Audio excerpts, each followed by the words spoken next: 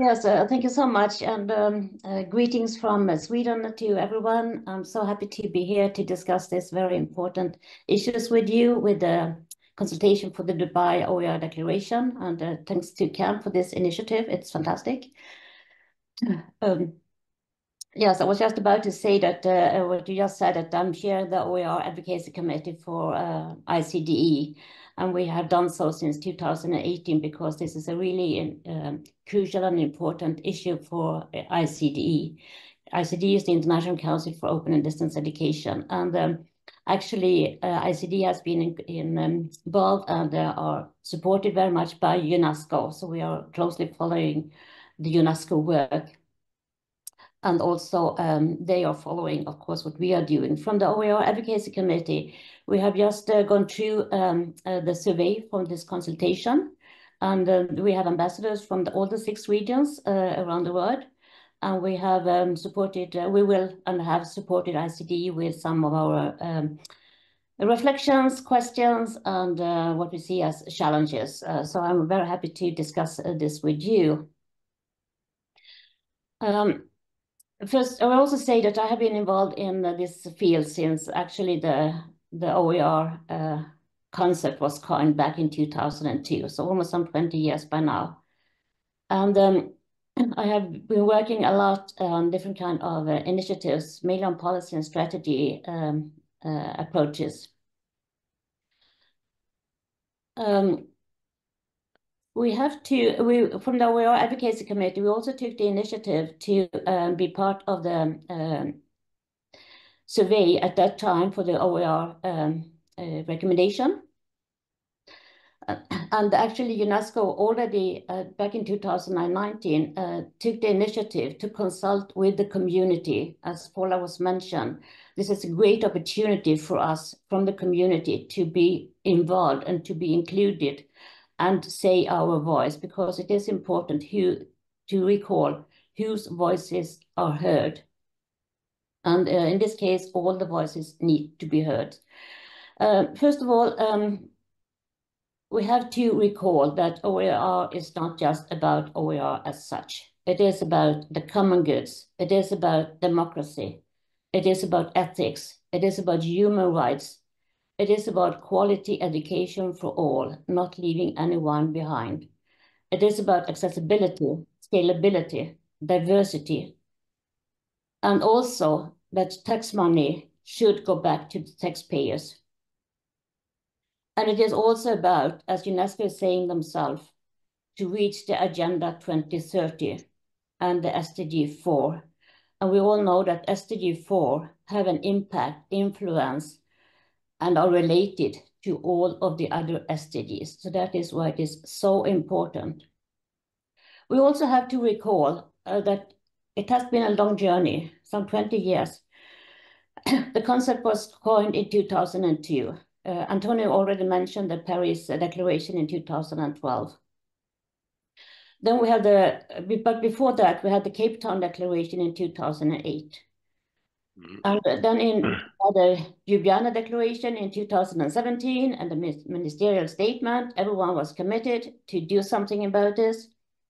And then we have the Cape Town CPT +10 in 2018, that OER need to be connected with all other open movements, not to be seen isolated.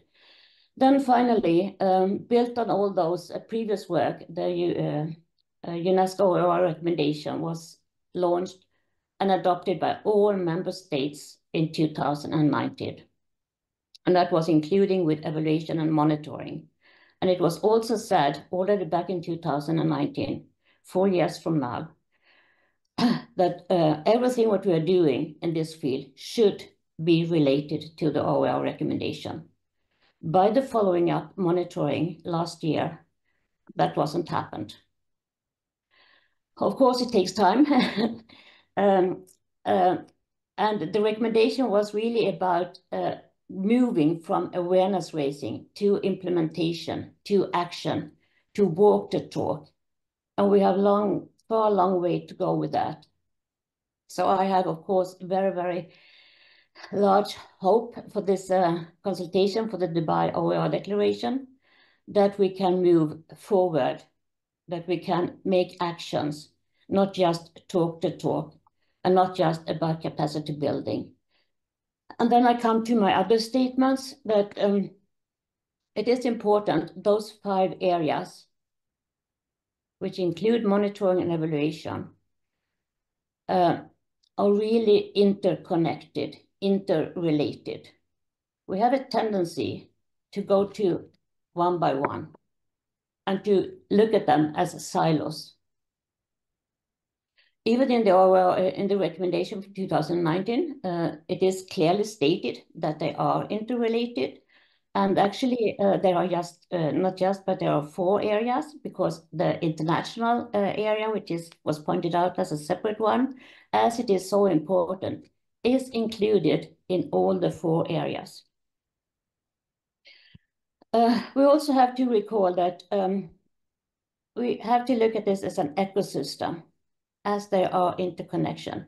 They have an impact, influences on each other. For example, what we're doing with policy. Is it just local policy? It is connected with a global policy, globalization we used to call that. How does that have an impact, for example, for capacity building, for policy, etc.? So we need to see it as an ecosystem. And also already in the recommendation from 2019, the stakeholders were expanded a lot. And that means that the stakeholders are more or less everyone. We have a tendency to look at teachers and educators. And sometimes also learners, of course. But it is so much more. It also includes the community, the civil citizens organizations, researchers, of course, a publisher, the private sectors, intergovernmental organizations, media, parents, etc., just to mention some. So we need to look at that as well. I used to say, and I used to argue that bigger challenge we have with OER and this field, with the ecosystem, is to take OER outside the university, outside the institutions, to the public, to the people out there who need quality education. And I see this open consultation for this Dubai OER declaration very much that this is some steps forward, how we can do that to reach the citizens. With not at least this new, well, not new, I will say, but with AI and especially generative AI. I will cite a colleague of us, David Willey, who recently wrote a blog post about this. And the title was Why Open Education Will Become Generative AI Education. And he has a 5-stage statement. First of all, the primary goal of the open education movement is to increase access to education opportunities. Second, the primary strategy for accomplish this goal is to increase access to educational resources. And third, generative AI can provide this access dramatically. Maybe much more than the current OER has been done. And we know that the current OER is mainly about creation, not so much about the other R's. And also the 4th one, the optimal tactic for accomplishing the open education movement, primary goal is no longer creating and sharing traditional OER. The optimal tactic, which is the 5th one, for accomplishing the open education movement, primary goal is to use generative AI. So I think we have to look at OER in a much more broad perspective. And I see what I have read and reflected and discussed so far with this consultation, this new recommendation, declaration, will support that. But it is important for all of us to take the steps for actions and for implementation at a broad range.